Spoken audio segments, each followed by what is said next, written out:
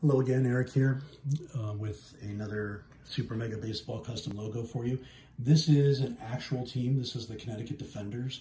I made a logo very similar to this for Super Mega Baseball 2. It's actually probably one of the first ones I ever posted. And then when we got the extra layers, I know that somebody was talking about this, they liked this and wanted to know if anyone could do it. And I reposted it.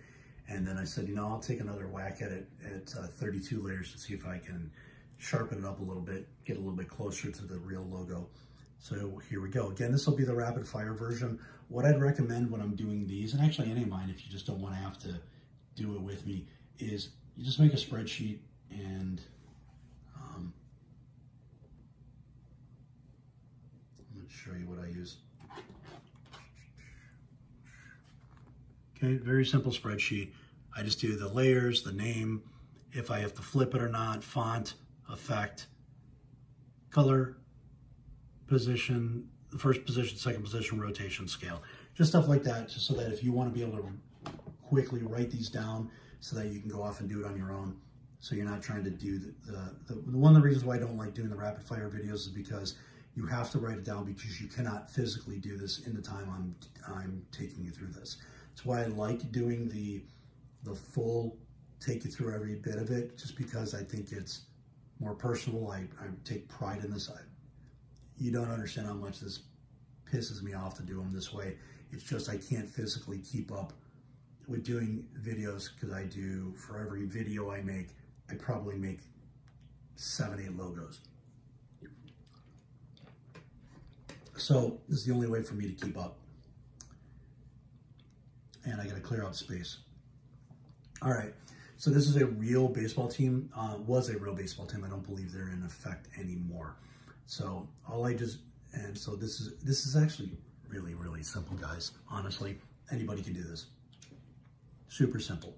You need a nice medium dark royal blue, gray, and white and black. You really don't need much more than that.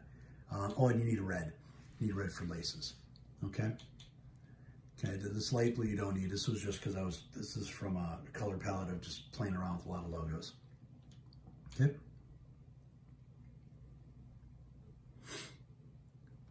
All right. Square 2. I don't know why this is the position it is, but it should be 0, 0, 0. Scale it up like 109-ish. All right, then you're doing a circle 1, negative 17, 15, rotation 0, scale 78. Another circle, and sorry, that one's in the silver, this one's in black. Negative 17, 13, 0, 75 scale. Another circle, this one in gray. Negative 16, 10, 0, 61 scale. So you're just copying and changing the scale on these. Then we're gonna do one in red. Might seem odd, but we're doing this for the laces that we're going to use later on the next one. All right, negative 16, 10, 0 rotation, 53 scale. Then baseball 2. Baseball 2 looks more like what the actual logo for this team is. Okay. Oops. All right, so that one's at 16, 12, sorry, negative 16, 12, 122 rotation, 58 scale. Okay, then we're going to use square and black, negative 59, 35, rotation 39, scale 15. Triangle 2, that's the leftover upper part of that top of the sub. Negative 92, 19, 346 rotation, scale 20. Part of the reason I like this one was it's actually kind of creative that they made a sub out of a bat, because if you think about it, bat's kind of almost a little bit sub-shaped. Then the baseball bat, you do it in black so you don't have to see anything else on it. Negative 6, negative 8, 30 rotation, 77 on the scale. Then we're doing an ellipse. This is what I added on to with the extra layers. Ellipse 4 to do those like little wings. I'm not a sub guy, so I don't know what those are called, but whatever, they're wings. Gray, silver, whatever, negative 91, 24, 343 rotation, 16 scale. Do another one in black. This one's going to be Same position, negative 84.24, rotation 343, scale 11. And then we're going to do one here for the back of the bat in silver or gray. Negative 221.66, rotation 258, scale 10. Then we're going to go to swish 1 for some of the waves. So you're going to do that in the blue. 67, negative 15, rotation 179, scale 41. Okay. And then rectangle 2, I'm doing this to cover up some things, so there's a reason for it. See that? Okay. All right, so that's in white, 20, negative 149, 345 rotation, 97. The reason I'm covering up because that the actual logo, you don't see that stuff. So that's why I did that. Okay. Swish 1, blue, 1, negative 29, 180 rotation, 43 scale. Another swish 1, negative 75, negative 50, 175 rotation, 43 scale. And then now we're going to do, let's see, 1, 2, 3, 4, 5, 6, 7, 8 underscores. Okay. That's going to be for this wonderful line all the way across. And just so you know, when you're using the underscore, if you the thinner you're trying to make the line, the more underscores you want. That might seem opposite of what you want to do. I've just found that if I need to make a thin line, when you scale down a regular underscore, it can only get so thin. When you make more of them, for some reason, it goes even thinner. So file that nugget away. You know, learn something new every day. All right. Font 1, of course, gray, negative 25, 8, 341, rotation, scale 3. Then rectangle 2, it's for the backing of the word defenders. In black, 0, negative 73, 345, rotation, 95 scale. And then a swish. Okay. 1 in blue, 144.6, 227 rotation, 32 scale.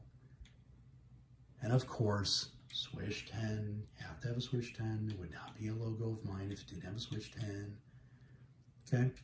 And swish 10 is going to be in gray, 183, 48, 226 rotation, 16 scale. Triangle 4 in blue, 111, 22, 252 rotation, 18 scale. Swish, just for a little style, 31, negative 23, 322 rotation, 16 scale. And then Connecticut, font 8, spacing 53, bend on the font style, and then on the bend, 42. And that's how you'll get that nice little styling. All right. And then the location is negative 82, 164, 335 rotation, 6 scale. Again, I'll go over the text. Font 8, space 53, bend on the style, bend is 42, positive 42. Okay.